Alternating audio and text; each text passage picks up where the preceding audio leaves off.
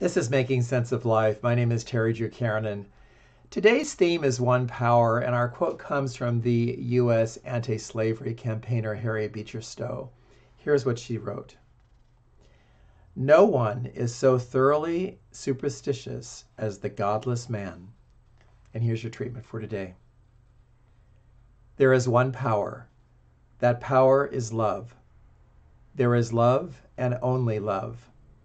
I am the perfect expression of love. There is great comfort in knowing that there is only one power in the universe. I know there is no other power which could be used against me.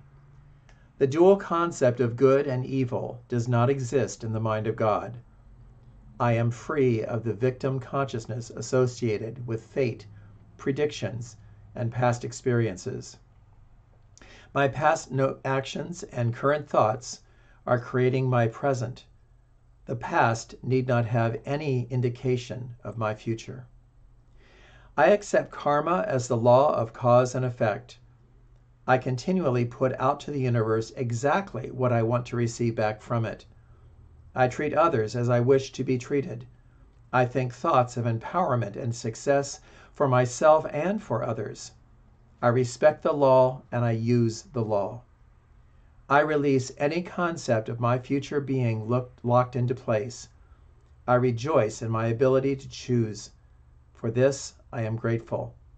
And so it is. Have a great day.